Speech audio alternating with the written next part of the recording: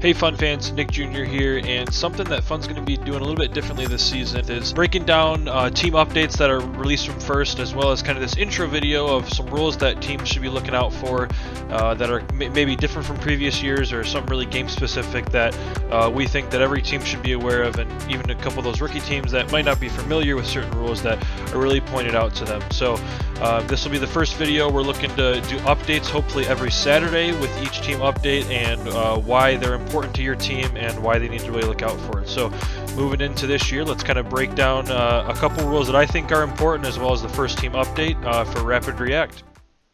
Your destination for first content, updates, and gaming. Welcome to the fun. First Updates Now is supported by Kettering University. Discover why Kettering University is the #1 choice for many first students and schedule your tour at kettering.edu. And by Stryker Careers. Help create the next medical breakthrough in a fantastic internship or career when you visit careers.stryker.com. So the first thing that I want to do is kind of take a look at a couple of the game rules, as well as a few things that are inputted in the manual before I kind of move to the team update that I think are, like I said, important, that really should be looked out for. So the first one we're going to take a look at here is G107. And that's going to be don't extend over yourself. So as multiple years, this kind of changes, and so this year the frame perimeter rule is really looking like 16 inches. And I know that between different years this is going to kind of change periodically. So for this year specifically, they're looking at cannot extend more than 16 inches. So if you're planning on doing any sort of over the bumper intake or anything of that sort, or even your climber and how you're planning to get to the transversal bar, it's really important that we need to make sure and look out for that you're not extending past those 16 inches. The next one is kind of a correlation with G203 and G404. And this kind of is pointed out where the don't collude with your partners to shut down major parts of gameplay, and and this states, two or more robots that appear to a referee to be working together may not isolate or close off any major elements of gameplay. So that could be, fully blocking the terminal. It could be shutting down opponents' access to their cargo as hoarding cargo, and that kind of goes into G404 that I'll talk about here shortly. Shutting down robots to a certain part of the field and that thing. I know this is kind of a reoccurring rule that happens every year, but I think it's important to notice G404, which I'll go next to here. And that's not hoarding opposing cargo, and that correlates with G203 as shutting down part of the game. What's important here is that a robot may not restrict access to more than 3 opposing alliance cargo. I know in the kickoff video, as well as a lot of the videos, they said that you can intake more than just your alliance color, and that's really important. Just noting the fact that if you do hang more, it's a foul plus an additional tech foul for every 5 seconds in which it's not corrected. So it's important to note strategy of cargo hoarding, and I think it's going to be a big part of this game. What is important to note is that you're really not able to have more than 2 of those cargo until the last 30 seconds. So it's important to communicate with your alliance partners and getting into matches that's really going to be an important factor this season. Next we're going to go to is G204, which is stay out of other robots. And I know this has been a rule that's kind of been going over Chief Delphi, but I think that this is really important because in the previous years this rule has always been written to say stay out of other robots. A robot may not use a component outside its frame perimeter, such as an intake, to initiate contact with an opponent robot inside the vertical projection of the opponent's robot's frame perimeter. Now this rule used to be written that there would only be a foul given if there was damage done to the robot. So I know, for example, when I was with 4130 in 2018, we had a couple of times where a robot would come into a robot's frame perimeter, and one of the times they had actually ripped off a pneumatic tank, and there was a tech foul given for that. I think it was also a yellow card that year.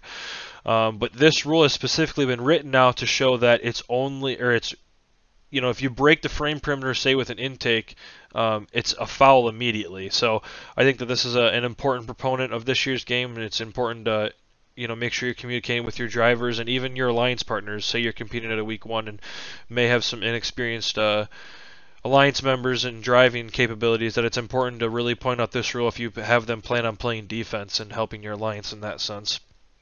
Next rule I want to take a look at here is G207, let them shoot.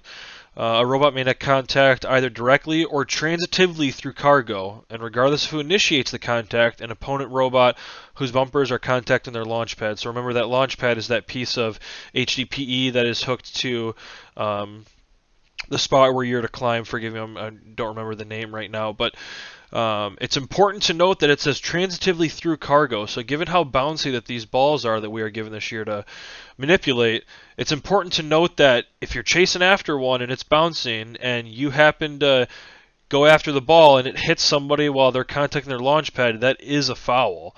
So it's really important to be aware of what you're kind of at with that sense, and really ensure that you're not you're careful of what's in front of you, and if you go after that ball, that there is a possibility that you may hit that robot and be given a foul for that sense. And the last rule that I want to take a look at before we look at the team update, and I'm sure this has been viewed by most people, but it's important to note that a robot cannot catch cargo.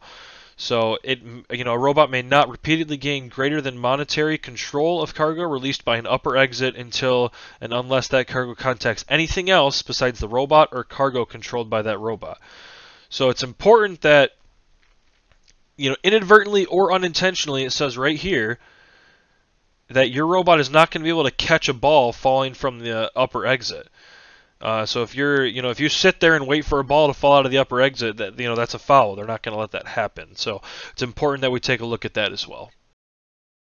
And finally, taking a look at the team update here, a pretty basic one, not too much information, but there's a couple things that have situated. One thing I do want to highlight here is the kit of parts drive base kit. I know that Andy Baker has put something on Chief Delphi as well, but I think it's important to note that due to some of the errors, some of the drive base kits, if you opted for that, were shipped without the 160 tooth belts for the long version, and there were some hubs that were also out of spec due to a manufacturing error. So I'd recommend go ahead and take a look at Andy Baker's Chief Delphi post on how to go about receiving new parts and making sure that your hubs are good. It also notifies it in here, and it's important to note that January 14th is the date to request those. So moving down in here to the first update that we're going to see is to the vision target section 5.8. The distance from the field carpet to the top of the target assembly is 8 feet 8 inches, and then changed here as well. The distance from field carpet to the bottom of the vision tape is 8 feet and 5 inches. So it's important that measurement's now there to make sure that your vision ring is within the threshold that it's supposed to be. Moving forward. An update to G210 during auto no defense. I know that there is still some questions about this, so they did add the line of nor an opponent robot, but I'm expecting another update to come out of here as well to further clarify G210. H404 auto cargo delivery. They just said during auto. Obviously that's assumed, but made sure that that's fully updated as well. And then the same thing with teleop cargo delivery.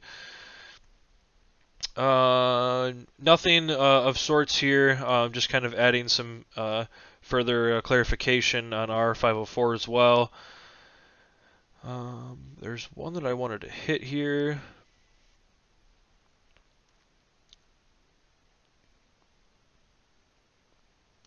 Yeah, T401 is important as well too. During the period when the arena is open for measurement, robots cannot be enabled, but may neither drive, extend, nor extend out of their frame perimeter. So they're saying that you're not even allowed to, if your intake goes out of your frame perimeter, to flip it down.